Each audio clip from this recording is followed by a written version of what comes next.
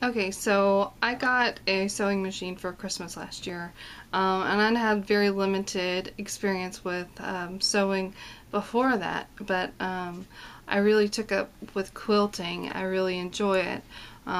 So I'm making a quilt for a friend of mine, and I do really good. I do a beautiful job on the top of the quilt, which is the fun part, where all the colors and stuff are, and but whenever it comes to making your quilt sandwich and quilting it, I just have like a regular sewing machine. So quilting it is quite a challenge. I haven't started free motion quilting. I want to learn so bad, but I'm having trouble with puckering whenever I quilt. This is my setup, and it's not fancy or anything, but it's very helpful. Look, I have a mattress up on the wall, and you can't really see, but I've got like push pins. It's like a big, huge, that's where I got bleach on my sheet. It's a big, huge pin cushion.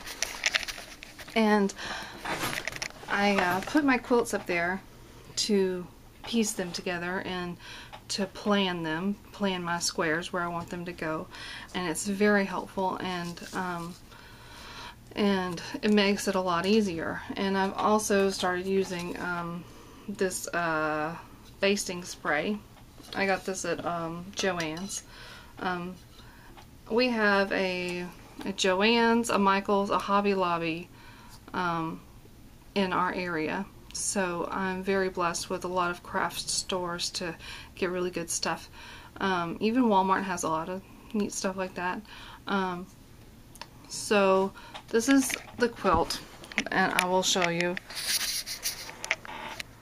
So this is where I've started, and I'm just doing like a little X over each colored square. And what I'm having trouble with, I'll show you.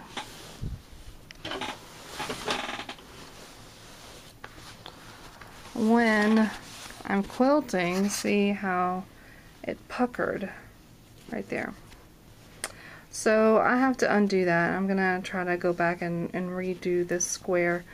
It's very annoying, but I think I've come up with a solution. Before, I'd always use the basting spray, which is not, I don't know, it helps, but I found these curved safety pins, and I use these, but you would have to use a bunch of these to help with the puckering, I think.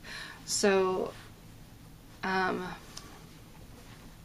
my new tip is the straight pins. And sorry for the wiggling, but I just go square by square, and it is time consuming, but I just pin straight pins all the way around the section that I'm doing, and then I'll go ahead and I'll sew my X. And whenever I started doing this, it helped out a lot, and I haven't had any puckering since then. So I'm really happy with this. So I hope that this was helpful if you're just learning how to quilt. I'm learning from scratch. I've never done sewing before. I didn't take home ec or anything like that, but it's just a really fun hobby. It is a little expensive, I guess, but I try to sell some of my projects on eBay. So that helps out. I mean, it doesn't really make any money, but it helps to not lose any money. So anyway, so that's my tip for today, and I hope that it will help you. Thanks.